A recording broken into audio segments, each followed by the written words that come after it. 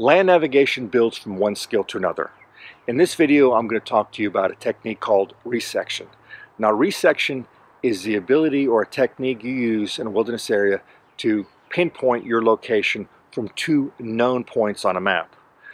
For you to utilize this technique, you need to have a topographical map with you and a compass. So, you're in a wilderness area and you have a general idea of an area that you're in, and you want to pinpoint your location. We're going to utilize resection. Now, resection can utilize man-made features such as a radio tower, a church, etc. Or you can utilize terrain features. In this example, I'm going to use two hilltops. So I'm in a wilderness area, I see two hilltops. I can identify them on my topographical map. So I take my compass, which by the way is already adjusted for magnetic declination, and I shoot an azimuth to my first hilltop, and that azimuth is 340 degrees.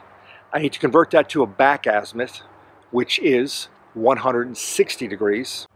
So from that hilltop, I'll take a straight edge and I'll draw a line on a 160 degree azimuth. Now from my same location, I'll take my compass again and shoot an azimuth to the second hilltop.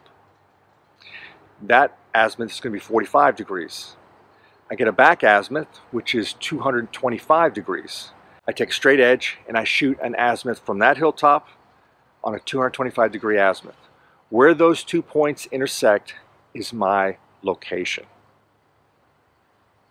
Now, there's also another technique called modified resection. This is where you shoot one azimuth and you're on a linear point, such as a road or a trail. So you're on a trail, you see a hilltop, you shoot an azimuth to that hilltop. Now you can identify that hilltop on a topographical map. You get a back azimuth, and where that line crosses over the road is your location. Now, utilize resection, again, you need to be able to identify terrain features and use a compass. So if you want to brush up on those skills, look at my previous videos here on my channel and it should help you. And that is utilizing resection with a compass and a topographical map. Remember, the compass that I shot these azimuths with was my Sunto compass, and I've already adjusted for magnetic declination. If you don't have that, then you need to adjust for magnetic declination when you get your back azimuth.